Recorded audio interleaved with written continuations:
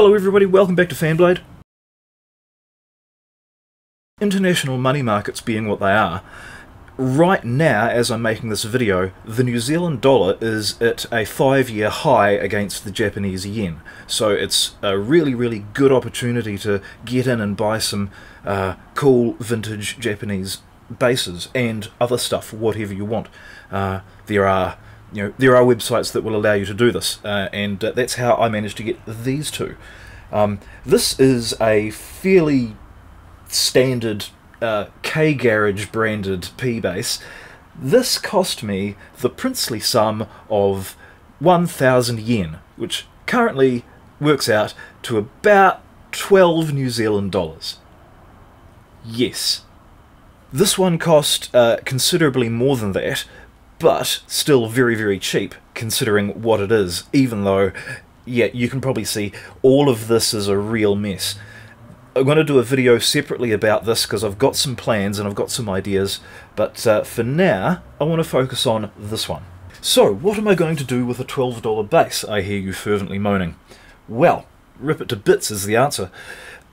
Ordinarily I wouldn't have wasted the time and the money and the energy to ship a base like this internationally, because it's not like we have any shortage of them in New Zealand. But there's a couple of aspects of this one that set me off to believe that it might be a cut above the really cheap ones that you can get. First of all, the bridge is really solid. It's a really solid bridge. That gave me hope that the rest of the hardware was going to be kind of, not super high quality, but, better than the really cheap ones that you get these days. Because this thing is, I'm guessing, 25-30 years old, somewhere like that. So, the bridge is good. The elder body, not complaining about that. The rubbish they build them out of these days is awful. The edges of the fingerboard are nicely rolled. Everything appears to be in good condition. There is nothing about this base that put me off. Everything looks good. And I've tuned it up. I've had a bit of a play. The action's quite high, but it sounds like a P-base should. However, I am still going to rip it to pieces. Essentially, the plan is that the neck... Where have I put this? The neck I'm going to use on this body, which I've had hanging around for ages. I have wanted to find a good neck for this body, and I believe I have done that. Also, that bridge, yeah, I'm going to replace the bridge. I'll do some investigating on the pickup. It's got quite sharp edges, so we'll see how that plays out. But then I will have a body, a nice lightweight older body, and I'm going to use that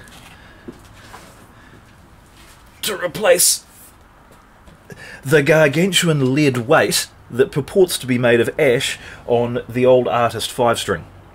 I hate this thing. The only thing I like about it is the neck, which is going on this body.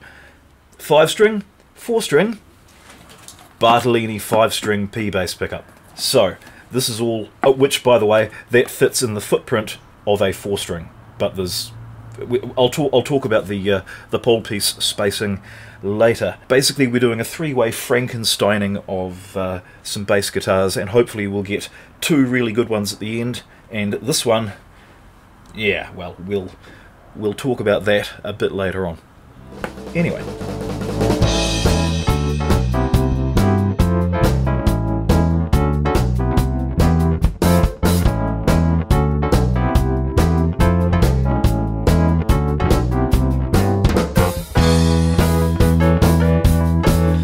So, here's a clue.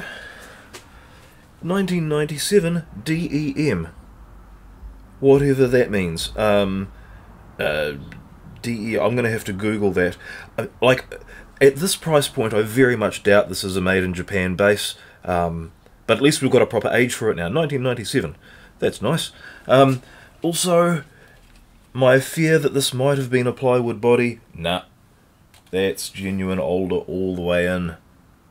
Oh, I'm very happy with that. A little bit of packing material, or what's that? Is a little bit of strapping as a shim. You get that sometimes. Right, I'm going to quickly Google that and see what it says.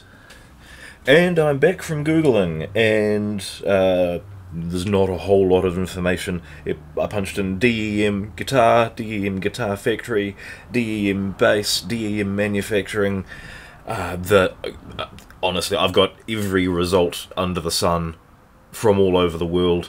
The nearest I can figure is that it's probably Indonesian or Vietnamese.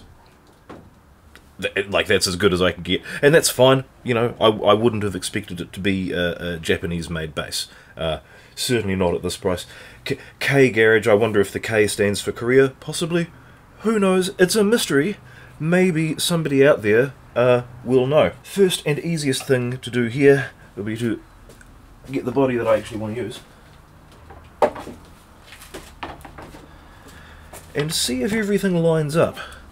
Now, this body was a Hondo bass. It is made in Japan. I had initially thought these were an early variety of Damasio pickups. They are not. I have got some Damasio pickups on the way for that bass. That's pretty much a perfect fit. Let's see how the scale lengths line up. 432, which would make 864.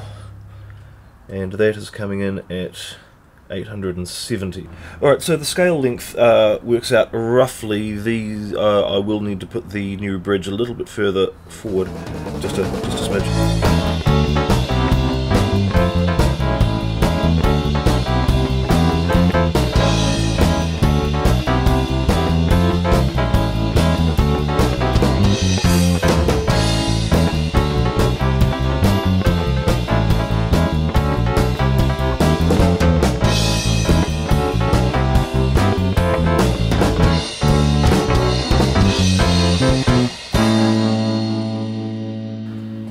Let's just take a moment to admire this thing. That's it's a good solid bridge as compared to the old one. You can see the bass is much thicker, the saddles are much better. It's actually got machine screws. There's hex head machine screws in there. Amazing. Oh, what do they weigh? 193 grams. And that's 361 grams. Excellent. Also, just because we're looking at them, check out the difference in the screws. That's just, this thing's... so I'm very happy to have that on this body. Yes.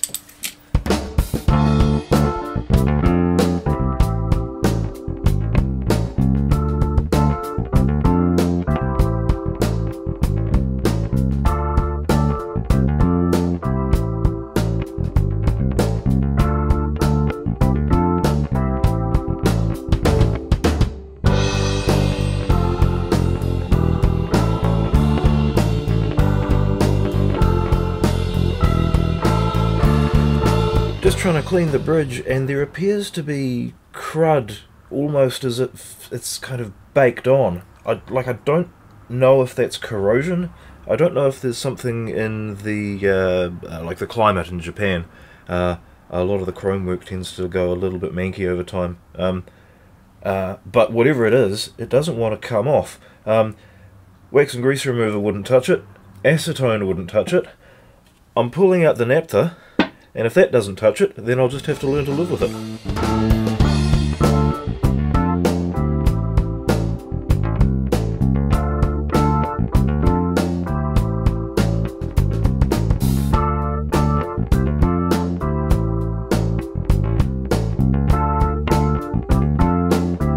And the Peak takes it.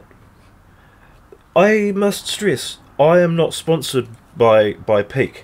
I have some of their product, and it just seemed to work. That was just encrusted with filth, and none of the solvents I had would work. And so, yeah, there we go. It's non-abrasive, and it's just the best, isn't it? Other metal polishes are available. This video is not sponsored. But Peak, if you're watching, get in touch.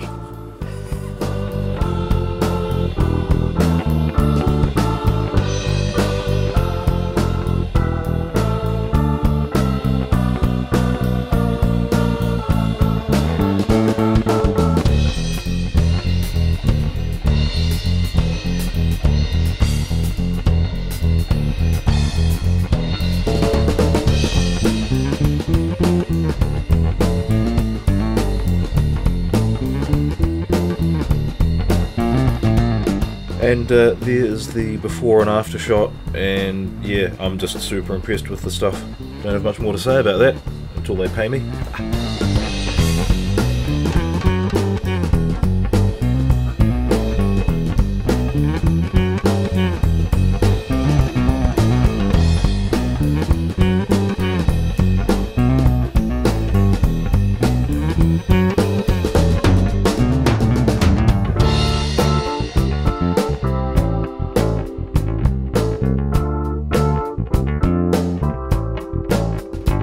Alright, I'm very happy with that. I'll get some strings on it and set it up later, but in the meantime I've got to start taking this one to pieces. This is going to be the difficult one, simply because I have to do a lot of things to the other body to fit this neck on. But, you know, that's why we're here.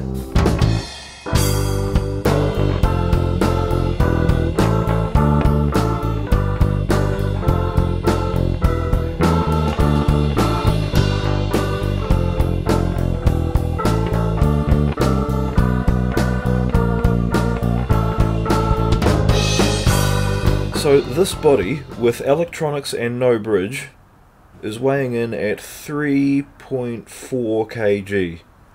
3.43 kg. Whereas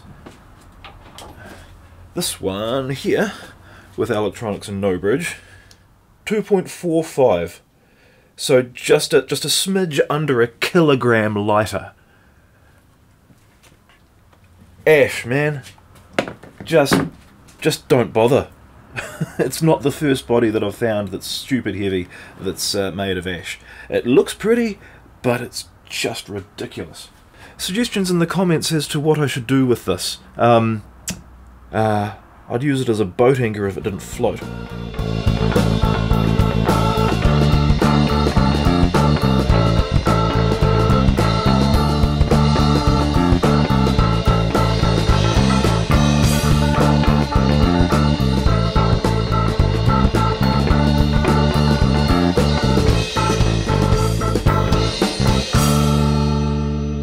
So now it's time to graft a 5-string neck onto it.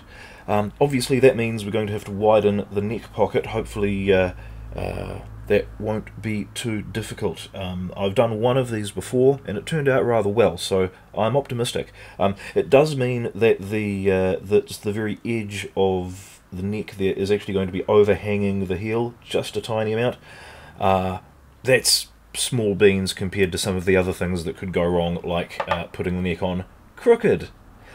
Let's not do that. I'm going to measure up my center lines and make sure that everything lines up, so that yeah, that should just go in, and then everything else will just fall into place from there.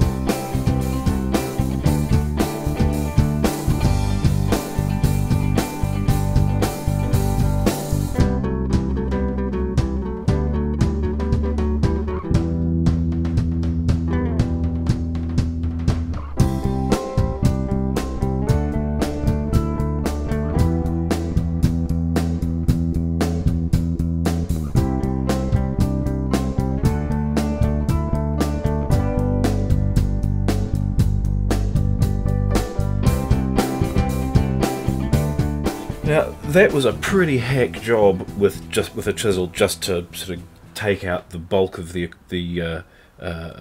bulk of the material, well inside the line. I definitely haven't gone over the line here. There's still plenty to remove, but we're going to go slow and careful from now on. Everybody's favourite luthier's tool.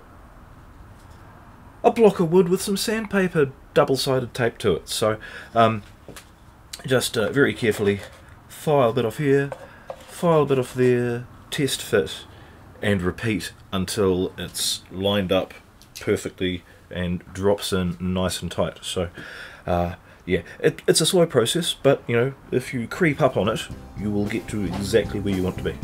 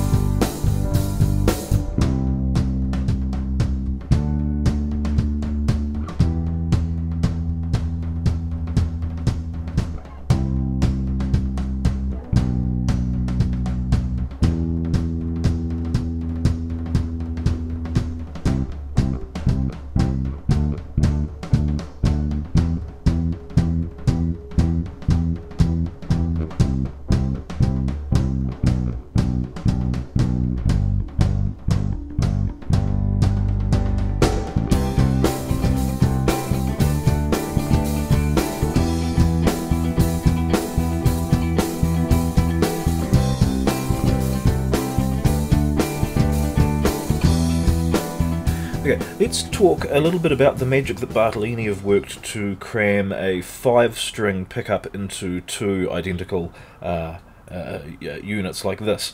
Essentially, this one's got magnets running all the way across it.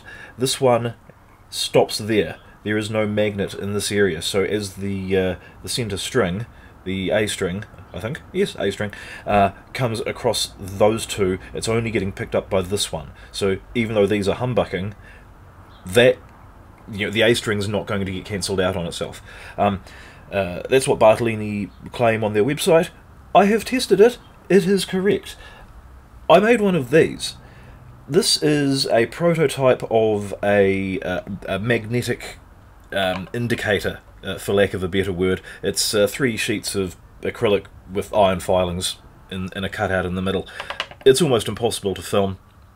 You can't really tell the difference between the grey of the iron filings versus the black of the pickups, and shiny surfaces are hard to film at the best of times anyway. But I can clearly see the magnetic field on this pickup stops about there, whereas this one, yeah, it's moving those filings in an even pattern right across the entire length of the pickup. So that's good. That's how Bartolini do it. I'd be interested to dive a little bit deeper and find out what they have to do. If this magnet is shorter, do they add more windings? Do they do something different to match the impedance to get it to humbuck correctly but to still have the same output as each other? It's an interesting thing. I want to investigate that more. Not today though. Right now I am measuring the scale length and putting the bridge on because we're nearly done.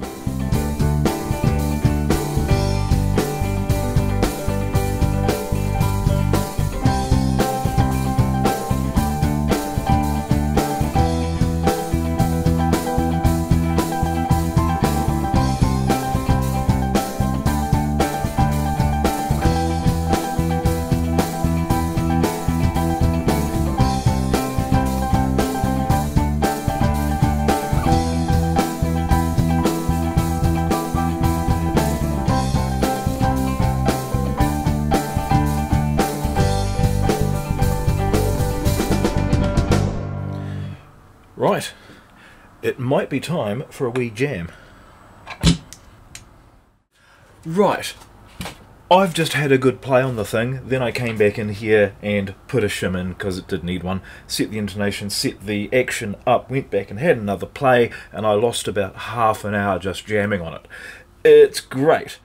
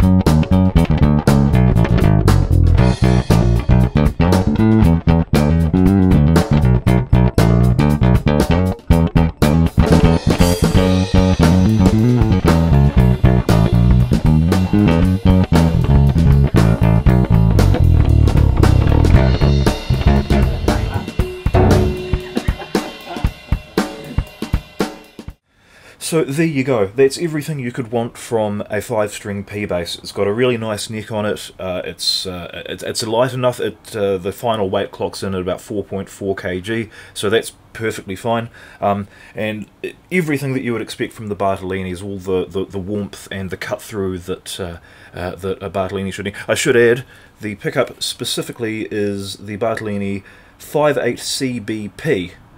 5-string classic bass thick tone split coil pair. Yeah, so they are highly recommended. Now, the reason why I chose that pickup is because I've actually done pretty much this exact thing before. This bass is an amalgamation of parts. The neck was off a really dodgy Chinese Fender Jazz copy, and the body was just absolutely horrifying. So bought a cheap P bass. The same Bartolini pickup, it's exactly the same as this one, and it's the 5-string, it's the fretless variation of this one. So that's a variation that I rather enjoy having a sort of matched pair, if you like, of fretted and fretless instruments. In fact, the original neck from this one wound up on this Epiphone Les Paul, because the original neck was twisted, and I wanted a fretless neck on a Les Paul bass to go with my fretted Les Paul bass. We're noticing a pattern including fretted and fretless violin basses. And of course I own a genuine Rickenbacker. Therefore, you can probably tell what's coming in the next video. Thank you very much for watching, thank you very much for subscribing. I'll see you when I finally get around to doing something with this one. Cheers.